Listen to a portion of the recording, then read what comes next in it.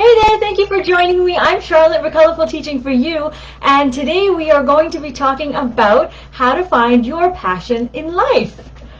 Ho, ho, ho! Merry Christmas! Oh my gosh, who's there? Oh my gosh, It's Santa! Santa! You've got a special. He's talking, can you hear?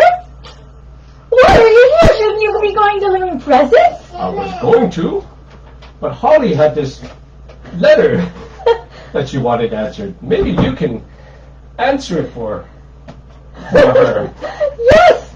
Please, bring it over. Hey, little elf, can you give this to Charlotte? It was so fun.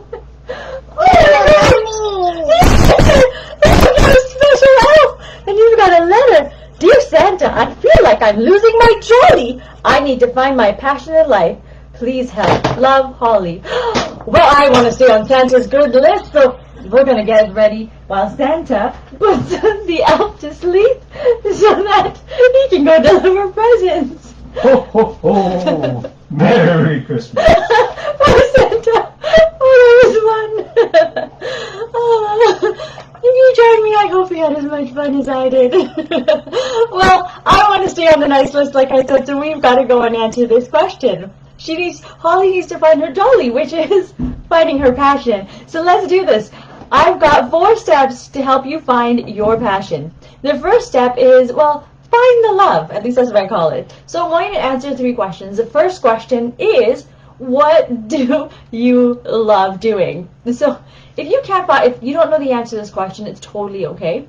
We'll answer the next one. The next one is, what do you like consuming? So what do you consume a lot of? Podcasts, audio, books, videos, or YouTube, whatever it is that you're into, what do you consume a lot of? And then the next one, the third question is, what excites you? What do you get excited to talk about?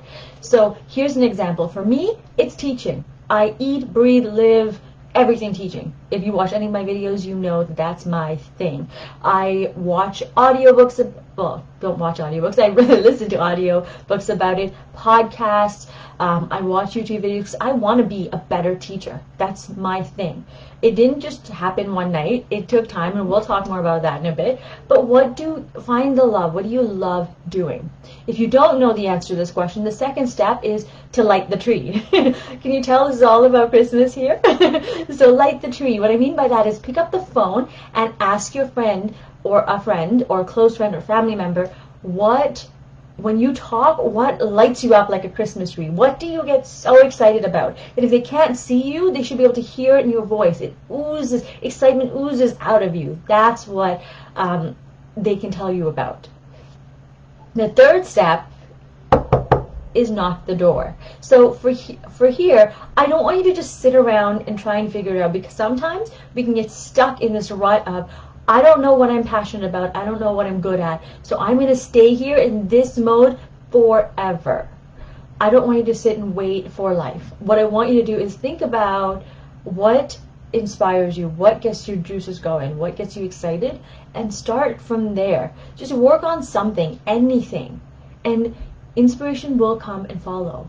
And if it doesn't, put it aside, start the next thing. But make sure you start somewhere. So what I mean by this is, when I first started out with teaching, I can tell you I didn't just get right into it.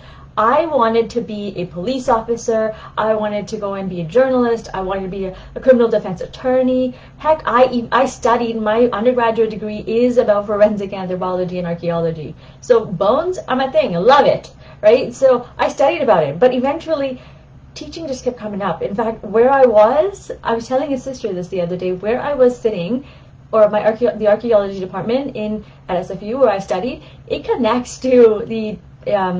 connected to the education department, and so I found myself wandering there anyway, and so I just went in and took a look. So look at what's happening in your life. Take a step, go for it. Don't just stay in a standstill.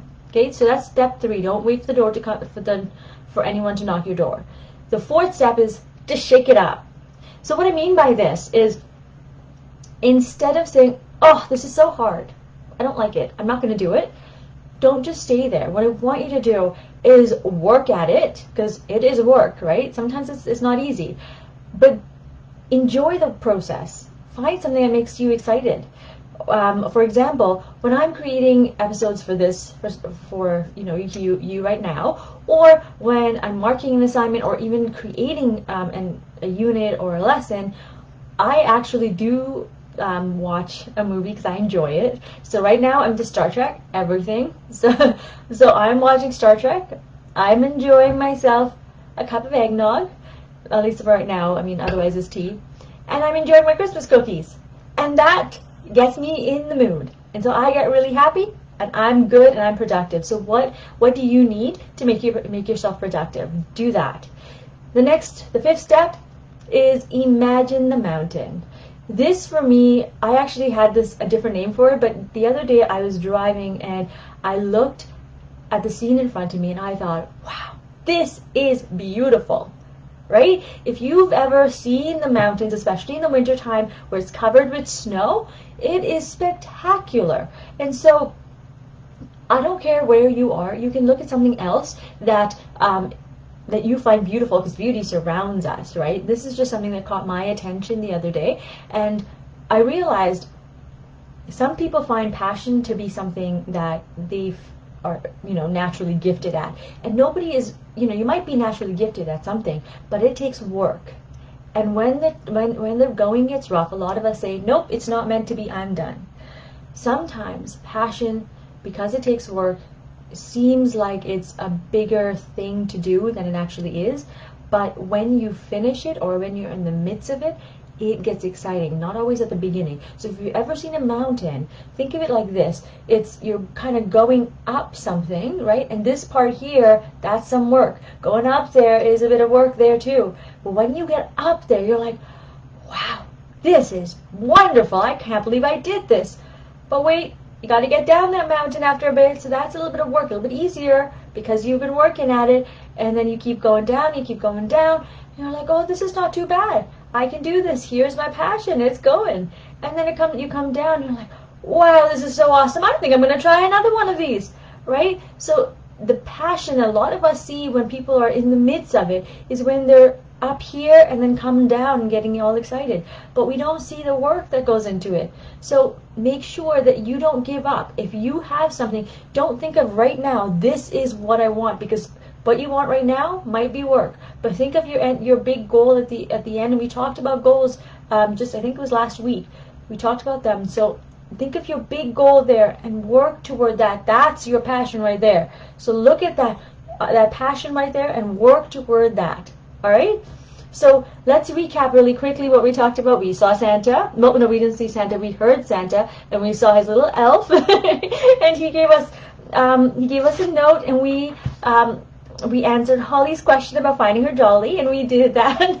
With jolly being passion, we did that in 5 simple steps. The first one is to look at what you love, right? So find the love. The second one is light the tree. The third one is knock the door. The fourth one is to shake it up, and the fifth one is to imagine the mountains.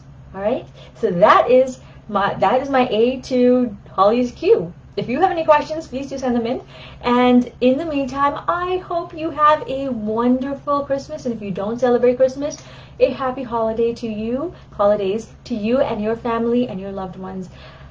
Merry Christmas and happy holidays, and I will see you again next week for, I guess, a New Year's Eve special. Can't wait to spend it with you, and I look forward to seeing you later. Take care, my friends. Bye.